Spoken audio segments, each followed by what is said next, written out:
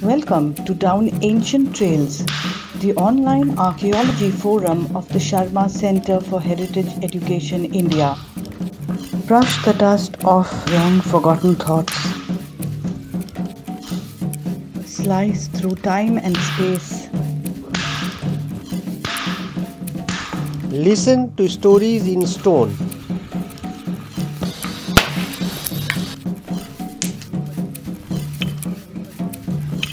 Whispers of voices lost in time. Build bridges across worlds. Curious minds reach out to the past.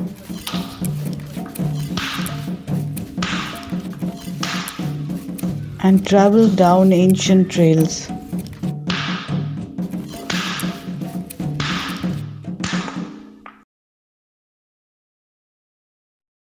Great. Thank you so much for such a kind introduction. And it really is an honor to be speaking to you all today. The organizers have done such a fantastic job of setting up such a high profile program of excellent speakers week after week.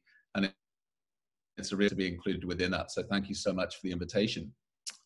So today I want to talk a little bit about sort of looking at what makes our species unique, but approaching it from perhaps a slightly different angle than you've maybe heard about through the program so far. In particular, I want to focus on kind of the environmental context of our species and how they compare to other hominins. So we're all aware of the last human evolution is really driven by high profile papers that often come out relating to fossils. Obviously, we're keen to always find the earliest member of our species evolve, what time did it evolve, and the picture in Africa is becoming particularly exciting in this regard, showing that it likely emerged as a group of very different diverse populations over time. But then also the other question is then when did it get out of Africa and looking sapiens then moved beyond the continent and how it interacts with other hominins.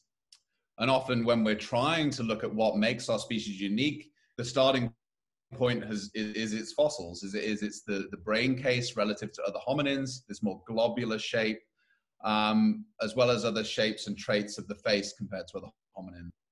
Alternatively, obviously, increasingly, as new methodologies push forward, another key source of how people have been defining our species is looking at genetic data, whether that's ancient DNA or trying to work back based on modern DNA.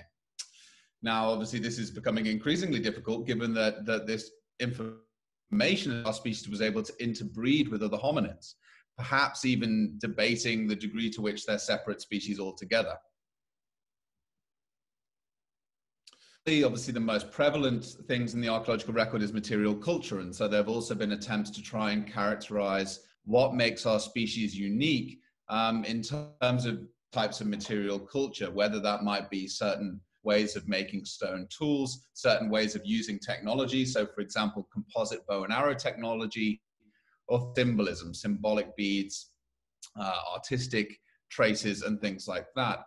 But the problem with all of these sets of evidence in some ways is that it's always going to be challenging for us to find the first example of them. The archaeological record means that almost inevitably we will never find the earliest in a given area. This makes it quite difficult to really just focus in on when and where we're finding these things. And it becomes increasingly important to try and build up some kind of context they're arriving. And I want to just illustrate this with a sort of brief example. So I believe you've already had a talk in relation to the Mislayer cave, remarks of now what are probably the earliest Homo sapiens fossils anywhere outside of Africa.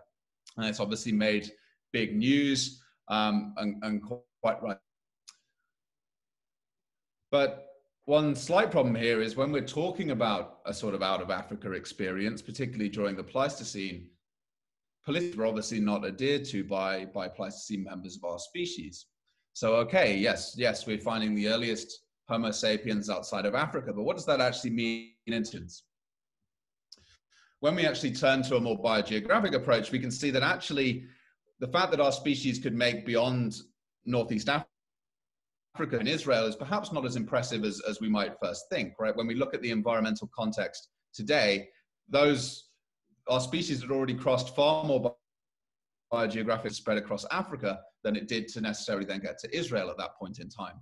And I think in general, one of the problems has been in a focus on fossils and the earliest type of material culture, as well as genome evidence, is that we're almost completely missing the context. What environments are we finding these? Environments are we finding these early forms of material culture that mean different things about human societies? Because only then can we begin to understand the degree to which this shows that our species was using different habitats, and the degree to which that's important, the degree to which, okay, we find them in another place, but did that require a significant adaptation?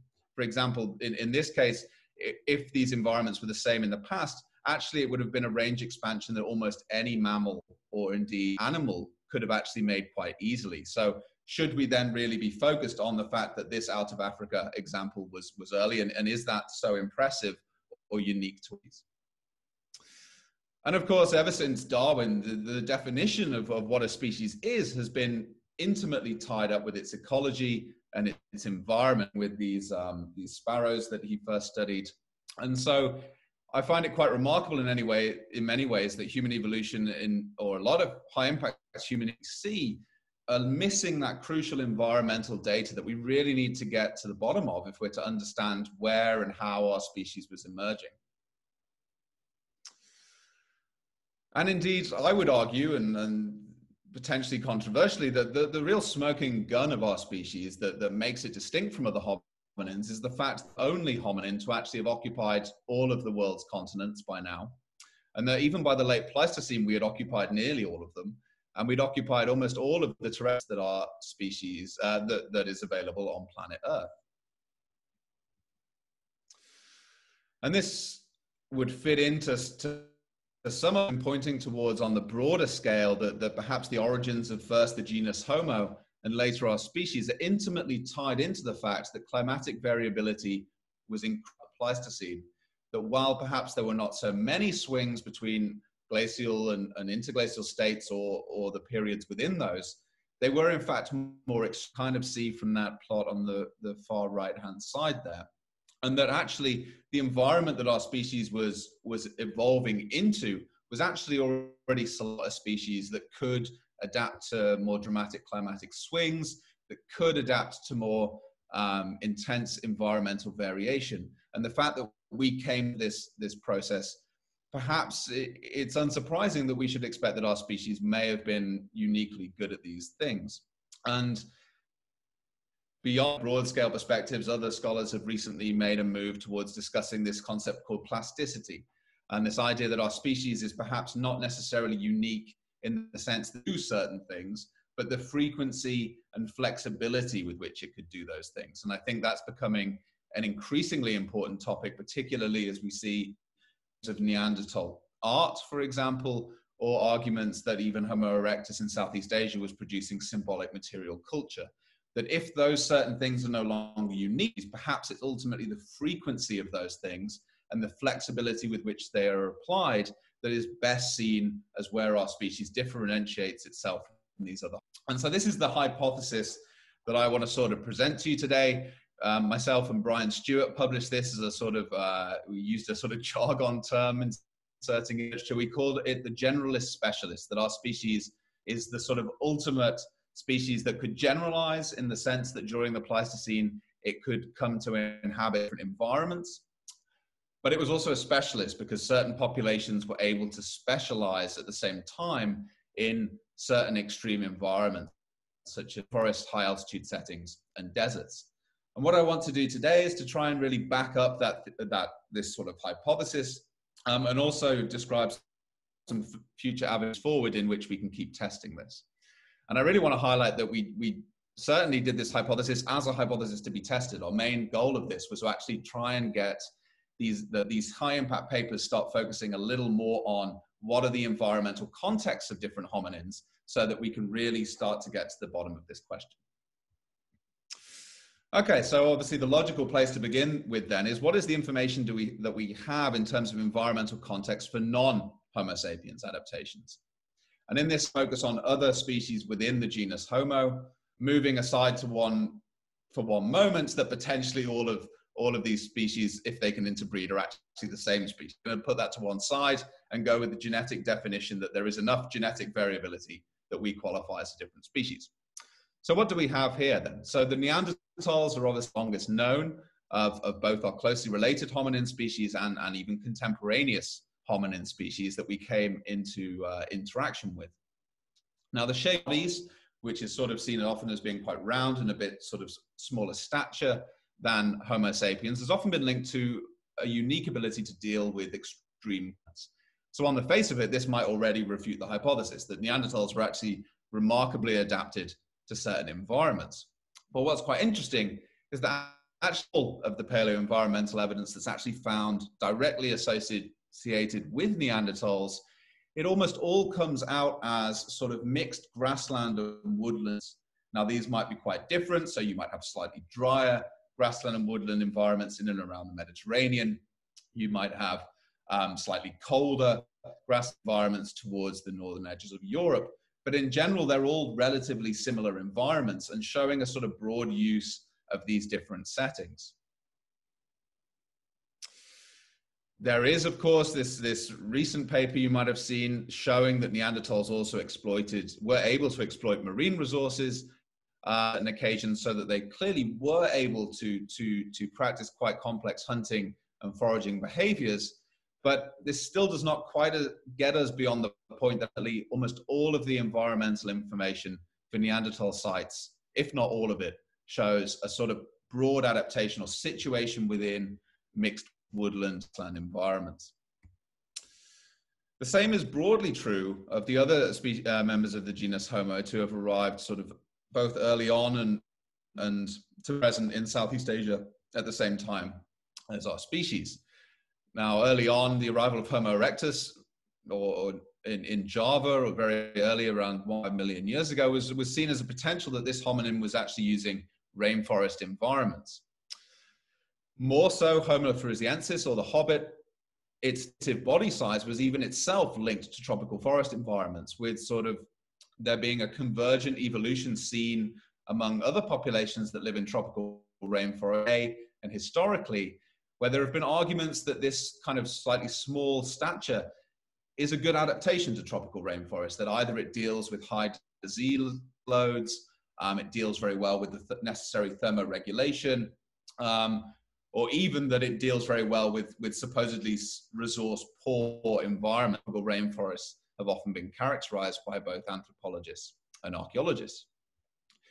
But yet again, in both these cases, when we look at the actual paleoenvironmental evidence associated with these different hominins, we find that firstly, Homo erectus is found in almost all of these sites in association with, you guessed it, a sort of mixture between grassland and woodland environments, with perhaps some patches of tropical forest animals being found alongside Homo erectus as well.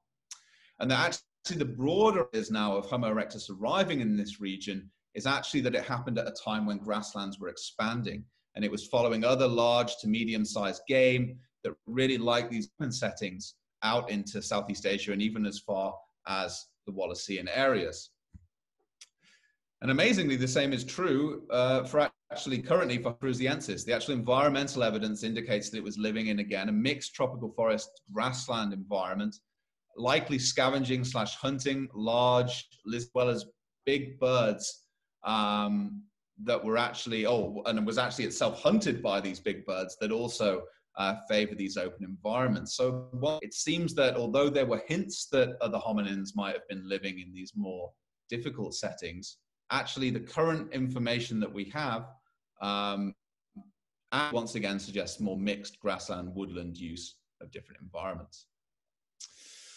And perhaps even more emphatically has been this publication in Nature that shows that Homo erectus actually survived remarkably late in Southeast Asia, even as late as into roughly around 100,000 years ago, or a little before. But what's remarkable is that these authors then concluded, well, actually this sort of last appearance takes Homo erectus right up to one of the major paleoenvironmental changes that happened during the Pleistocene in Southeast Asia. And that was when around 100,000 years ago, more open grassland settings were suddenly swamped by dramatic expansion of tropical rainforest. One that is really identified at the so-called Penung fauna, but really brought in all of the modern Southeast Asian animals we know today, it's like the orangutan. And so by this argument, they even make the argument that actually this might have been what even finished Homo erectus off in the region, that it's so long within these more mixed environments, but suddenly that this rapid expansion of rainforest is what actually ultimately drove Homo erectus to extinction at a time when our species was beginning to get into this region as well. So that's quite an indicative suggestion along these lines too. Perhaps most interesting recent evidence in terms of other hominin adaptations is in terms of the Denisovans. So this is obviously, I'm sure you've heard about the Denisovans, and this is the sort of, it was discovered based on this very small finger bone or very small metacarpal as a result of ancient DNA analysis in Denisovan cave inside. And it's known from very, very few fossils, but you might have seen very recently in 2019 that it was argued that a jaw identified analysis could be associated also with this hominin group. And on this basis, this jaw being found in a cave high up in, it was argued that actually Denisovans may have been well adapted to high altitude environments. This is also potentially revealed by the fact that it's argued that the Tibetan genome of modern humans that live in Tibet has actually been influenced, and their high altitude adaptation is influenced by some genes that came from Denisovans, perhaps again suggests Denisovans were adapted to high altitude settings. Similarly, identification that Denisovan DNA has also made it more disparate into modern human populations that live in and around Southeast Asia, but particularly Oceania and Australia, has been used to argue that maybe Denisovans were also widely spread within the tropics. So this perhaps remains the most intriguing case so far. I would still argue that at present there is no direct evidence that shows humans were living in these difficult environments. This particular jaw actually comes from, well, it was found by a monk and then removed from a site, and actually this is relatively poorly known. And also as a result of tectonic uplift, it would have actually been at a lower, the cave would have been at a lower altitude in the past as it is today.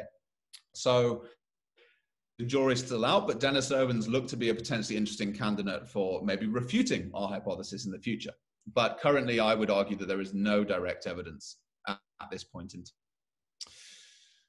So what happens then when we move to our own species and compare it to these other examples? Well, place where my eyes in terms of doing lots of research is the tropical rainforest, and the fact that our species has actually been shown to have remarkable long-term record in these settings. And what's been interesting is that in general, archaeologists and paleoanthropologists have sort of ruled out rainforests as sort of attractive to our species. As we can see, literature backgrounds, we tend to think of them as wild. Think of the Jungle Book, where they're seen as a real wilderness, or if not that, an area where, as you in the background, ruins of human society lie. And so they're seen as generally hostile barriers to human activity. And this has been a long-standing thing.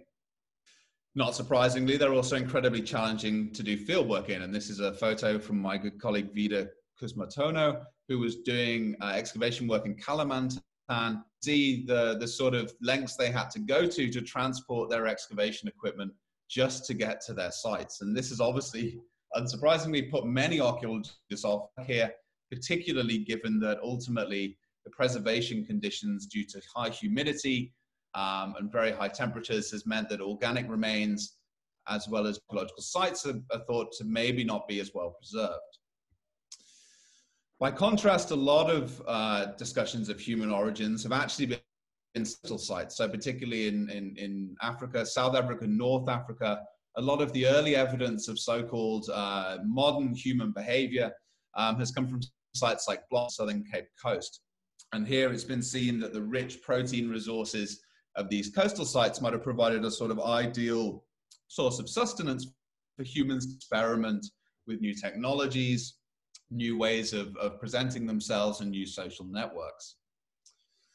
Alternatively, as in the general course of evolution, our species has been linked to a sort of emergence of grasslands and things like that.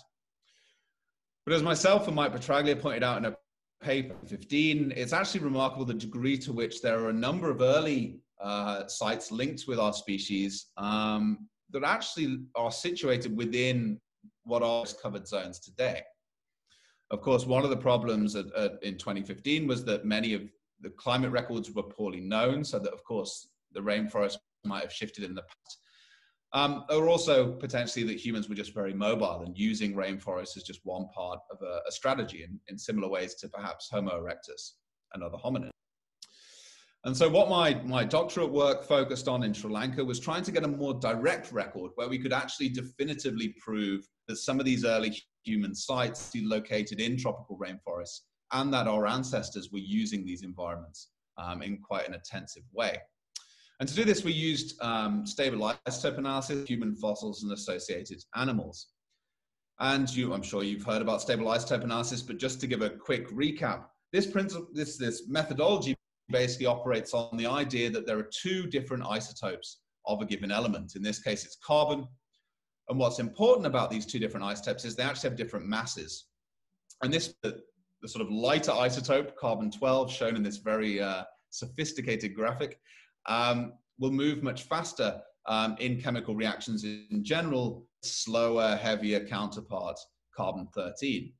And what this means is that at the end of certain reactions, these isotopes will end up having different proportions or different amounts relative to each other than there was in the original sort of products going into that reaction. And we measure this with this sort of delta 13C symbol you might have seen. It might look complicated, but actually all it simply refers to is the ratio or the relative proportions of these different isotopes in a given sample. And what's very nice about carbon isotopes particularly is that through plants and then through animals, they're actually divided in terms of environmental conditions. So perhaps most familiar to us is between these C3 and C4 plant pathways. What this basically means, these are plants that follow different manners of photosynthesis. The number next to the C basically just refers to the number of carbon atoms in the first sugar that's produced by the plant from photosynthesis. But what's nice is the process of photosynthesis actually discriminates against the different isotopes I just presented, meaning that the heavier and lighter isotopes have different relative proportions, two different types of plants. And so, for example, things like wheat, or in a salvation context, rice as well, would have a much lower ultimate 13C value than, say, maize, which has a higher value, or as well as millet. But beyond crops, there's also environmental distribution. So almost all tropical forest environments are composed of C3 vegetation. By contrast, on more open, say, savanna settings, that's when the vegetation comes into things. Furthermore, even within C3 plants, when we're talking about sort of more open versus tropical forest environments, they're actually the lowest, the C3 plants with the lowest values can be distinguished again due to sort of shading, due to the dense canopy as recycling of CO2. And this means that the lowest delta 13C values we see in C3 plant systems can be found in dense tropical forests. What this gives us is a tool in which we can explore the degree to which an animal or a plant is living in different environments and how forested those environments are. So we applied this to the remarkable fossil record of Sri Lanka. And the other nice thing is when we do this with teeth, which are firstly the best preserved, particularly perhaps more challenging preservation contexts, but they also, because they form sequentially, by taking samples up the vertical edge of a tooth, we can actually explore human death through time or while that tooth is forming, which allows us to get to these questions of whether the humans were moving between different environments or not. And so we applied this to the record of Sri Lanka. As you can see, what's remarkable about the island is the degree to which there's such environmental variation in a relatively small space.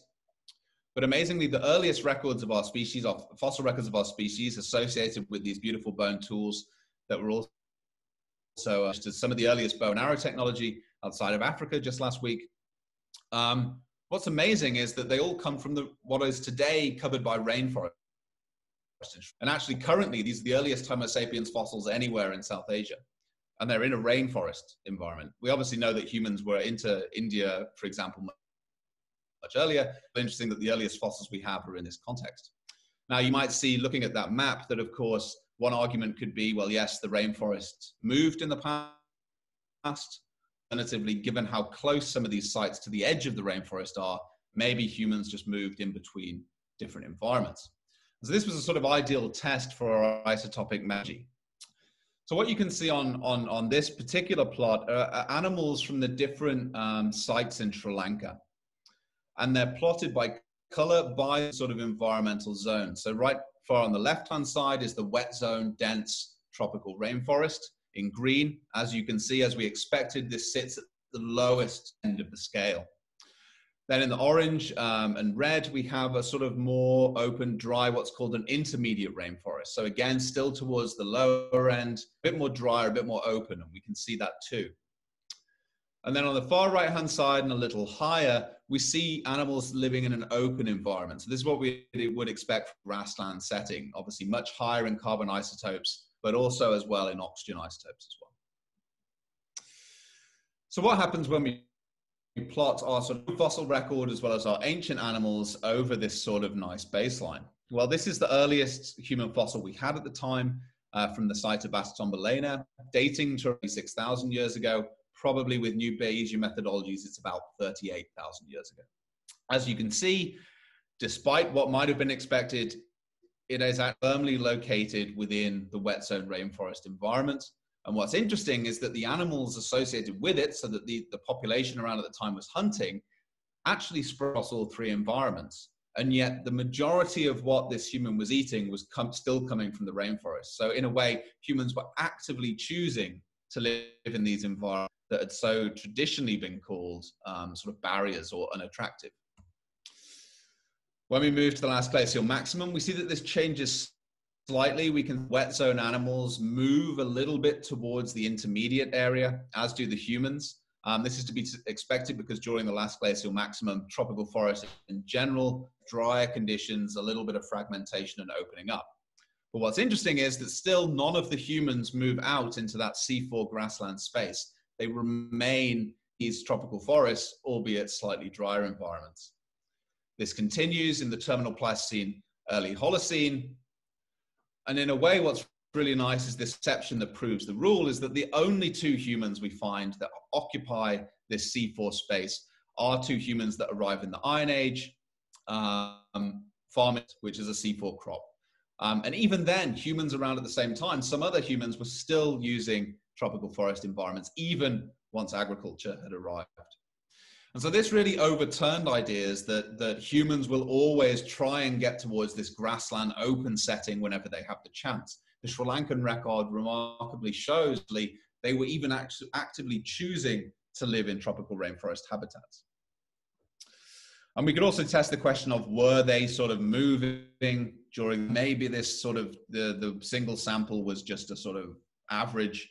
But no, actually, when we even look at the sequential samples, you can see that in terms of carbon isotopes, they really don't change much through the sort of sequence of the tooth. So now we've sort of overturned the idea that humans couldn't or didn't want to live. That then gives us a whole series of opportunities to actually see, well, maybe from our very first evolution, we were living in these environments as well as others. So some tantalized Central and West Africa, often based on these sort of so-called Lupemban toolkits that have since the early 2000s also been linked with rainforest habitation. Although again, sadly, currently there is no direct evidence of how these tools were used, nor is there any good local environmental evidence either.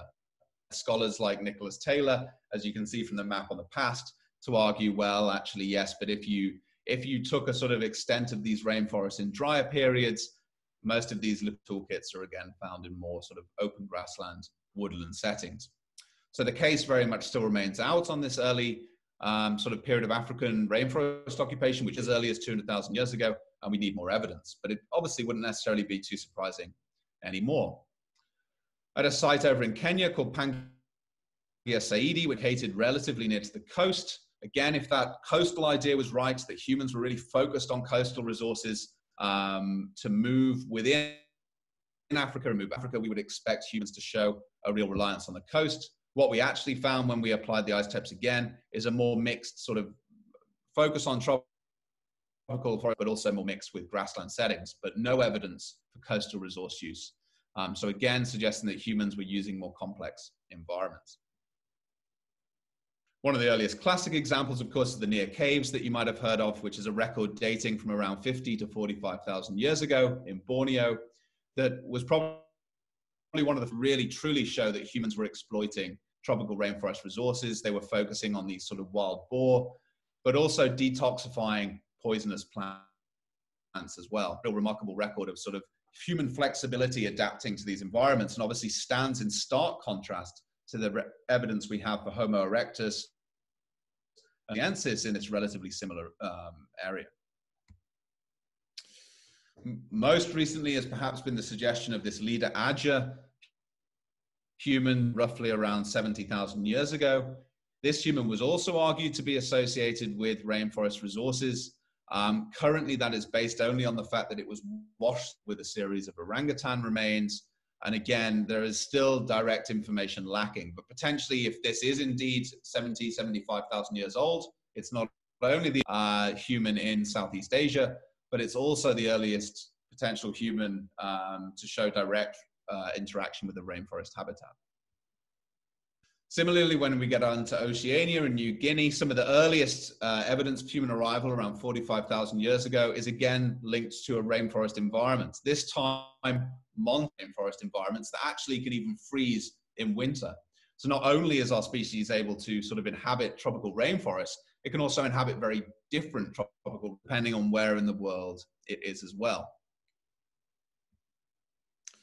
So that's tropical rainforest, which I think really set my interest, at least, often maybe there's something unique about our species ecologically. There is no other evidence for any of the other hominins doing anything like that. And so what happens when we look at these other environmental settings? So another sort of extreme set may, of course, be deserts. Michael Petraglia's work, who I believe was talking to you a bit earlier, has been working in here. And again, like tropical rainforest, deserts have also often been neglected as archaeological sites of interest because, well, it looks as if today no one would really want them. But of course, work like Mike's in Saudi Arabia has shown that the climate was very different in the past. And at various points in time, huge networks of rivers and lakes would have been potentially making them traversable by hominins. So for example, in Arabia, when these climate models are applied, and actually took place, they were found that there was actually lots of archaeological sites associated potentially along these rivers mapped by people like Paul Breeze and Nick Drake as part of it as well. But this would in some ways sort of go against that hypothesis. They're really getting into deserts when it's wet, as you can see from this thing on the, this graph on the right hand side, that the archaeological sites are sort of almost unanimously, although not entirely, dated to periods when it's estimated that things would have been wetter. Now, Mike's project also uncovered evidence for some of the earliest hominin occupation in Saudi Arabia that actually extends back to 300,000 years or 200 or so thousand years ago at the site of Tis El Gada. Now, this is thought as dating to 300,000 years of different hominin as being not our species currently. Now here we were able to use oxygen isotopes to try and explore the degree to which this early hominin occupation was during a time of slightly wetter conditions or whether they were able to adapt to these drier settings. And this time we were using oxygen isotopes. These work on a similar principle to the carbon isotopes in a sense that this time it's the lighter oxygen isotope 16 versus the heavier oxygen isotope 18 and how they interact through differences of the water cycle. So for example, it's quite intuitive in the sense that as evaporation occurs, the water left behind has more of the isotope, which evaporates more slowly, which means that the rainwater is lighter, if you like, or has lower values than the water from which it evaporates. So that makes sense. It continues as these clouds move inland and they rain. The rain that falls is heavier. If you think of like the heavier isotope is heavier, so it will fall more off than the lighter isotope, which stays behind. And so then progressively as we get inland, the cloud water becomes more lower and lower, and the rain as the rain rains out. But what's also important is that once the rain has fallen into a certain environment, just go back, there's a slightly different value between, say, water lying in a lake or a pond and water that gets its way in plants. And this is because plants are, water is evaporating from the leaves of these plants, this process called evapotranspiration. And again, the same process happens. Here, oxygen isotope is more commonly left behind than the lighter isotope, which leaves the plant. And this means that the plant water, and then therefore the plant tissues, have a higher isotope ratio than the groundwater. And this increases even more as things like aridity and sunlight cause evapotranspiration to speed up. And what this means is that when we look at oxygen isotopes, we can actually do something quite refined when we look at animals that get their water from open water sources, and animals like the Arabian oryx, pictured here, get their water from plant water. Because what we can do is we can actually see that this evaporation effect, or i.e. the aridity of the landscape, is actually the difference between the open water and the plant water. And so if we can measure animals that are drinking the open water and we can measure animals that are drinking the plant water, we can actually look at differences between them to estimate how arid this environment was. And this is exactly what we did. So we compared the oryx to some ancient equids as well at the same site. Oops. And so this is a plot of non-obligate drinkers of those animals getting their water from plants, and drinkers are the ones that have to drink. They have to drink open water sources. So what you can see in the third sort of graph to the right, you can see that in modern array, obviously the difference between the two is huge as a result of this obviously very high aridity impact in a desertic setting. But when we get to the site of Tis Salgado, which is what we see that actually this was much reduced 300,000 years ago. And actually it was reduced to a level where when we compare it to modern animals sampled in Eastern Africa, so at the sites of Laikipia, Tsavo, for example, roughly the level of aridity at this time at Tis Salgado is about what we would expect in an Eastern African relatively dry savanna today. So that's pretty amazing that we can actually look at these kind of questions. And so then the evidence of these stone tools and the use of bones of these early populations is actually associated during a period where the environments were much the same as Eastern Africa is at least today. And so this, going back to what I began the talk with actually this early hominin range expansion was not so impressive, perhaps. By contrast, the work that Matthew Stewart is currently doing here in Jena is showing or hinting that by the time our species gets into Arabia from at least 80,000 years ago, it is of course getting in there when there is groundwater available. But the current animals associated with it seem to be hinting that it might have been a drier setting than it was when these earlier Tis Salgado communities arrived. So there's some tantalizing hints that maybe our species was adapting to drier settings in Arabia than its predecessors, but this remains to be conclusively tested. And there's evidence of sort of lots of archaeological sites now being found even within the Sahara. And this is again, thanks to the work of Nick Drake and Ellie Shkeri, these river and lake systems to the sort of available archaeological sites. We can again see that they're located along these sort of paleo rivers, paleo land up. We currently, again, don't really have necessarily good environmental information actually associated with the archaeological sites as yet. So it's hard to tell the degree to which these sites were arid or not, but it remains an area of interest, I think, for investigating this in the future. And this is again just showing that at the moment, see, humans were getting through the Sahara when it was a bit wetter, but how wet and what was the environment like? If there was just a river, but still relatively porous vegetation, that still says something about adaptability as well. Perhaps the most fascinating desertic information to come to light so far is some of the early evidence from in Botswana and Namibia, where it's actually been shown that humans were occupying lakeshore sites at the times when these lakes were fading, when even the conditions were driest. And so this would seem to potentially fit with the hints being found in Arabia that our own species could do or adapt to more arid settings in a greater way than its predecessors could as well. Of course, in a South Asian context, the Thar Desert remains particularly exciting for exploration further.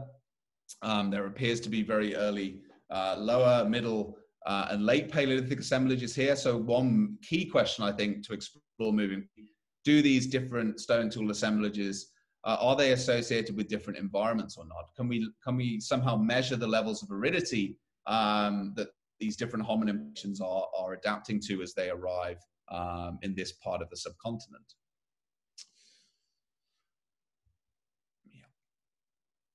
Another area that's been almost completely underexplored in this regard is the Gobi Desert. So you might be aware that some of the discussions of the earliest human arrival into, say, North China actually argue for this sort of purple route, if you can see, or that basically moving through Siberia, our species completely Gobi Desert, and then came back into China from the northwest. Meanwhile, other populations, and seems earlier human populations, were moving through to the south, potentially as early as 100,000 years ago.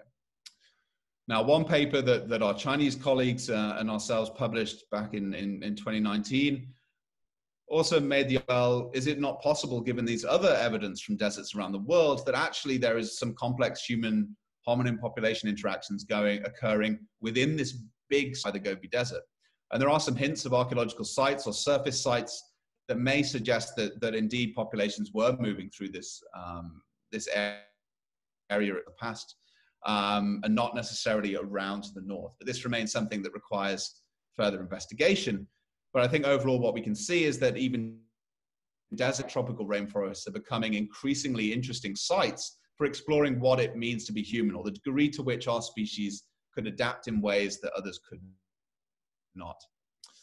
Another example is the Paleoarctic, and this interesting research by Pitulko et al. In 2016 showed that there's potentially cut-mark bones found as 5,000 years ago beyond the Arctic Circle. There's some controversy about these remains, but that would be pretty remarkable if so. And the paleoenvironmental evidence would suggest that also we're living in this area at around about the point when glaciers were still extending. And we also see this later through Siberia, when there's a clear option for the exploitation of mammoths, even to build houses like the one shown on the right-hand side there. And this may be linked to a really specialized adaptation of animals which could actually break through the permafrost, that could get nutrition from relatively nutrition poor, if you're not able to exploit the grasses, of environments, and that humans were really developing adaptations that followed these animals as well. Similarly, interesting questions got into North America.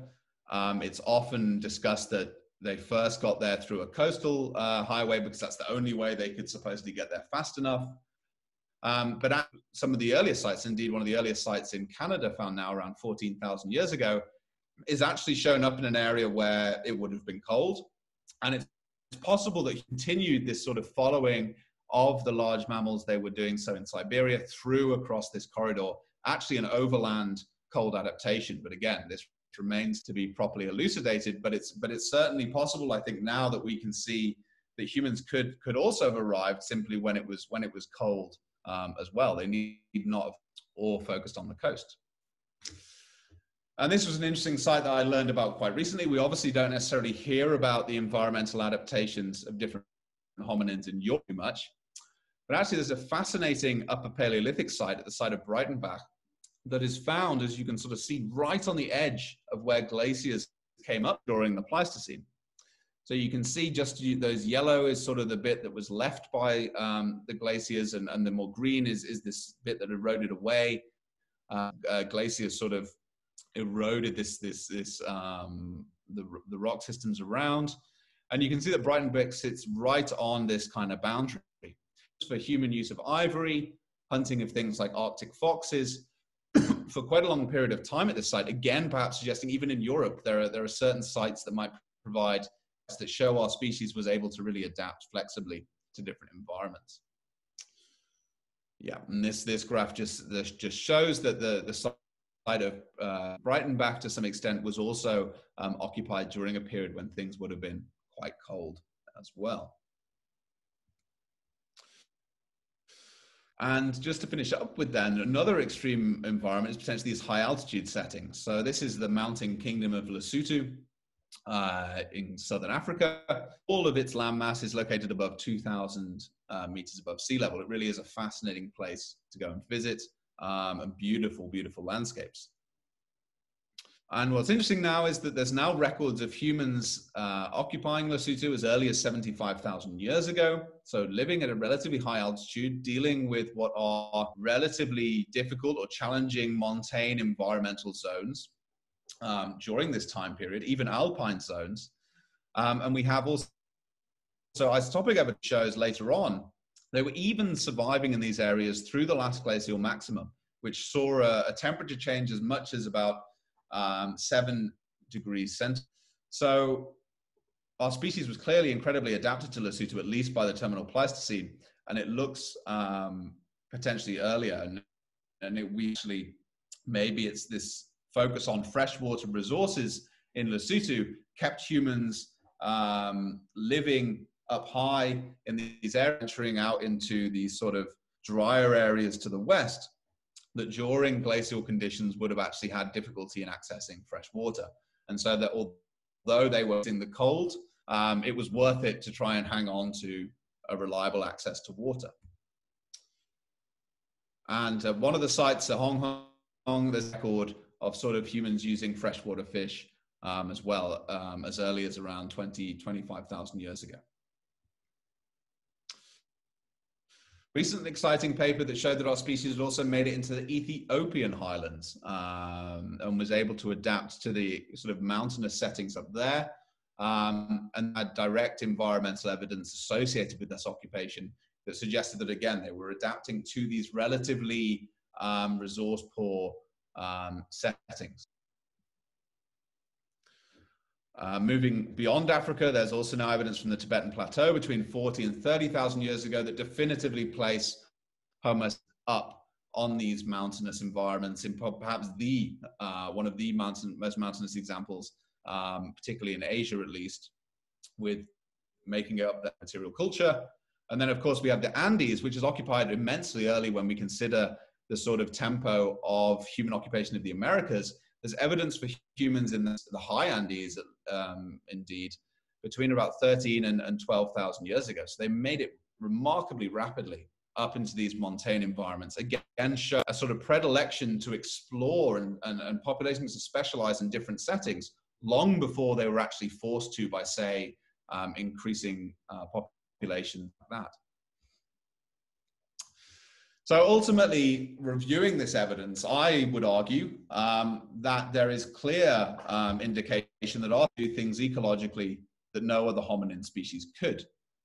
And getting back to this idea of the generalist specialist, by this, what we wanted to do is sort of compare ecological designations for different species, where you have sort of generalists like the raccoon. So they're sort of species that can inhabit lots of different environment. Individuals of that species can even go off and do lots of very different things. Or versus the specialist, where you have a sort of population and a species that formerly today, like the panda, although it would have been slightly different in the past, but today is now almost entirely reliant upon bamboo. By contrast, our species doesn't fit in either of these categories. It's a generalist in the sense that it could inhabit not only grasslands, not only coastal settings, but also high altitude environments, deserts, and tropical rainforests. But it couldn't only just do that. Populations of Homo sapiens could actually specialize themselves in the habitation of these environments. And so if you were able to look at our recent Sri Lankan paper, what's quite remarkable is that we find that, yes, there's this evidence for human specialization in the rainforest, but they were simultaneously most likely communicating with a group living on the coast. So already our species had these remarkable social networks. And what I would argue this provided is that as a whole then, even if one of these populations, say living in the desert, suddenly was extirpated or suddenly could no longer survive, there were so many different populations of our species environments that as a whole, our species had a great chance to succeed and thrive overall. So this is the hypothesis we want to put out there, and we want it to be controversial. We want it to be tested. We want to really encourage that next time people are going out, identifying a fossil or trying to publish it in Nature or Genome, that they're thinking about, well, what is the environment that goes with this, right? Yes, we found the earliest example of X here, but what does that mean? What does that mean in an ecological sense? What does that mean in terms of our species being distinctive? And so we really want to throw this out there. Like I said earlier, there is some evidence that maybe our hypothesis will ultimately be wrong. So it's evidence from this new Denisovan jawbone, potentially suggests Denisovans evolved in a low oxygen, high altitude environment, much like members of our species can. But again, I would argue that currently this is still indirect, but it is an assertion. Yes, and one ultimately interesting argument that say, for example, the geneticists are wrong and we are the same species as Neanderthals and Denisovans, then that would mean that actually that whole complex would be the ultimate generalist, right? Because we would not only have been able to be so flexible culturally, but we would have even had this significant biological variation as well that allowed us to different contexts. So I think at the moment it is very clear that Homo sapiens, or at least Homo sapiens as we know it in the fossil record, does have something unique about it. The ways in which it can so frequently and flexibly adapt to different ecological circumstances. So another question, where else should we look to try and test this question further? So I touched upon it briefly, but obviously Central and West Africa remain a really exciting area for exploring this question in tropical settings. When did our species first get into tropical rainforests? It's almost undoubtedly going to be found in this part of the world. As I mentioned before, comparative desert information, the Gobi Desert is going to be fascinating, especially as it's situated in a location where potentially Neanderthals, Homo sapiens, and Denisovans were inhabiting parts of this region at the same time. South America, I briefly touched upon, but it's obviously the sort of last frontier for our species during the Pleistocene. And what's remarkable is it seems that once it got there, it could rapidly get into the Amazon, the Andes, and even the deserts of Chile within about 2,000 years, which is remarkable, unless, of course, we accept the slightly earlier dates of 20,000 years ago. But what is currently discussions of the early human appearance in South America has not really been compared again with environmental records. And so we have sort of, again, a relatively limited understanding of what kind of ways in which our species adapted and how quickly. So that's certainly an area to explore as this sort of last journey, as Jose Ziriati, new ER is looking to explore there. And of course, the world. What I think this hypothesis opens up is that actually it's important to study our species as well as other hominins wherever we find them. And that it's, again, not trying to search necessarily for the first example of certain things, but rather what are the hominins associated with where we find them. Even in areas like Europe, is one of the hominins associated settings than another? Or, using this hypothesis, the basic idea is to take the simple fact that our species is the only hominin to have occupied the world and test the degree to which, or the speed to which, that was meaningful in terms of adaptation, right? When we go back to the Pleistocene, how diverse were the habitats it was in? We now have a pretty strong record that they were very diverse by at least 70 to 45,000 years ago. But what about earlier? And then, of course, the question of what drove it. This is where, of course, finding symbolic material culture, complex technologies remains incredibly important. Certainly not saying that we should shy away from that, but simply placing them in their wider context, their wider ecological context, I think, becomes increasingly crucial. And so is that simultaneously around about this time, researchers are focusing on plasticity as an ecological thing. There's also neuroscientists looking at neuroplasticity. And this is the idea that the human brain is uniquely able to not necessarily do, again, certain things better than, say, the Neanderthals, but the idea that form connections faster between these different parts of the brain. And so we see that in things like there are studies on London taxi drivers showing that sort of their eight parts of connections between parts of their brain form as they're learning routes around London. Or when someone loses a limb, for example, it's amputated, they see that the brain is able to adapt new connections. And this is where these things like phantom limb syndrome come from as well. So it may be that this neuroplasticity, this ability for the brain to keep constantly rapid, even changing through life, to actually be a unique trait, again, that links in with this ecological plasticity.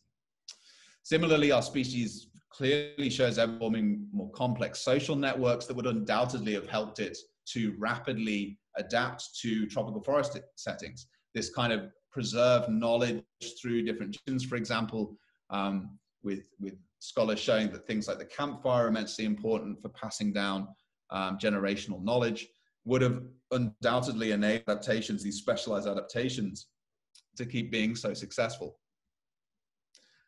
Similarly, things like symbolism would enable communication with other populations of hominids, allowing either support networks during difficult times, or also the maintenance of territory and adaptations in that way. And then finally, things like the bow and arrow still seems to be something unique to our species. Earliest evidence is around 64,000 years in South Africa, and then the paper we published in Sri Lanka takes it to 48 ago there. So there are also certain novel technological compositions that also would have undoubtedly enabled our species to succeed in these very different environments, hunting very different prey. And then finally, how can we study it? Well, I've tried throughout, my work is based on stable isotope analysis, and I've tried to show in the different ways to be applied to explore these questions. But of course, there are other technologies. So you might have, there's obviously basic zooarchaeological analyses, macrobotanics that might seem to some extent old-fashioned in the age of ancient DNA. But actually, again, I would argue that these are crucial to understand the environments that these different hominins are moving. With techniques such as zooms, so zooms by mass spectrometry, we're now able to go through lots of fragments of different bones, and even where preservation might be poor in some more challenging environments, we can actually still build up very interesting compilations of what species was present and biodiversity and things like that. And here we go. Here's the microbotany. And then, of course, also the importance of producing on-site records. So often these discussions of human evolution are done focusing on marine core and ice core, looking at broad glacial interglacial fluctuations. But the problem with those is that while they give you well-dated insights into global changes, they are not reflecting the environments in which humans are living. So for that, we actually have to track these ecological settings into an on-site setting, or using lake records that are associated with human behavior. And I think that's something we also have to improve as well moving forward, because I think identifying climate changes in a marine or ice no longer enough to actually show what's happening to the plants and animals and environments in an area that humans are actually inhabiting. And finally, I would also in this context point towards these fascinating studies being led by people like Svante Parbo's lab and Matthias Meyer, where the interest is in exploring a genome or what the genome shows about population interactions, but what the genome means for adaptations. So for example, some of this work is showing fantastic insights into the thing about the Denisovans I mentioned. So the idea that actually the gene for modern Tibetans that is linked to